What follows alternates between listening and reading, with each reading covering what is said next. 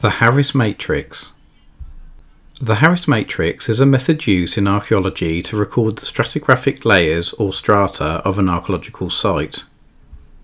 These layers are geological, environmental and archaeological formations and deposits, which have built up over time and represent different time periods. Layers near the top are considered younger than those which are deeper, and this presents archaeologists with a complex sequence of natural events and human activity, which are important for the understanding and dating of archaeological sites, features and artefacts. This is why, when conducting an excavation, archaeologists dig cautiously, meticulously recording the geological, environmental and archaeological context contained within each layer.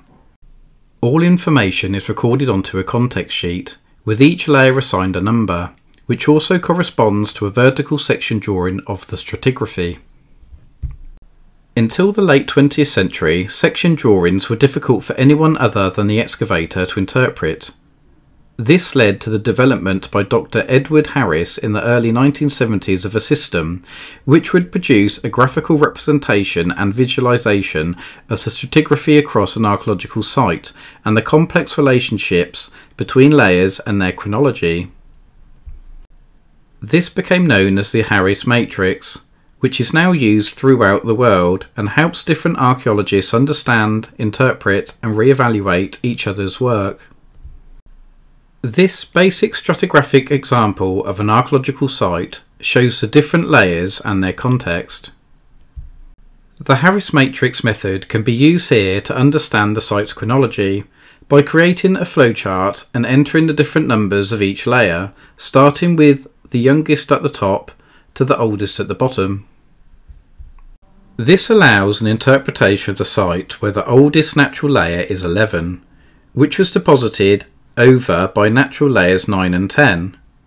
These layers were recorded separately but are of the same context, so were placed within the Harris Matrix at the same level. Number 8 was a pit that was then dug into layer 9 and was later filled in with deposit number 7. The land use then changed with the deposition of layers 1 and 4, which are again of the same context. Later, another change occurred on site with number 5, a trench that was cut through layers 1, 4, 9, 10 and 11. The construction debris of layer 12 was then deposited and number 2, a wall, was constructed, followed by the backfill of layer 3. Layer 6 is the floor at ground level and the youngest of all the layers deposited.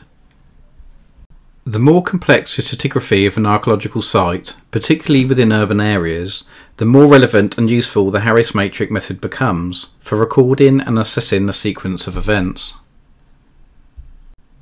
Thank you for watching this video by Simple Archaeology. Please hit like if this basic overview has been of any help and click subscribe for future archaeological topics.